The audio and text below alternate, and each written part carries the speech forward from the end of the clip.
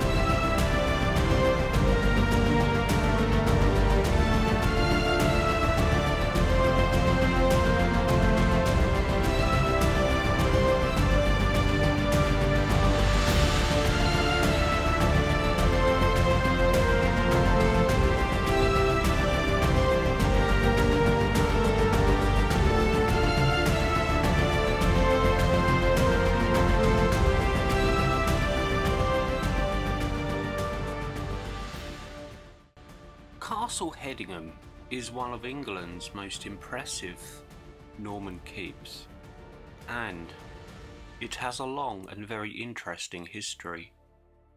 The village was granted to one of William, Duke of Normandy's lords, one Aubrey de Vere.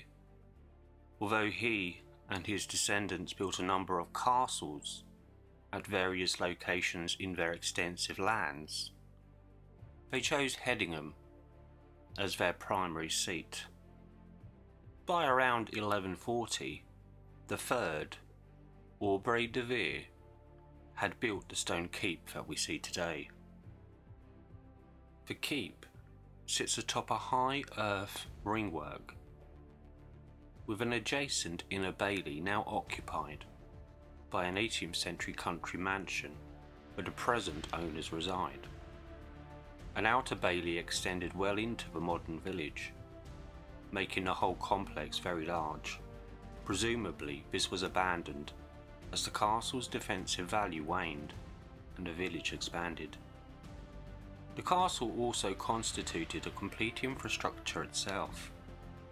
The keep was but one element and was complemented by stables, a granary, defensive walls and towers, and residential accommodation for people of widely varying status.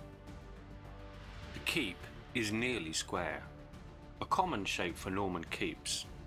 The east and west sides are 16 metres long, and the north-south sides about 18 metres.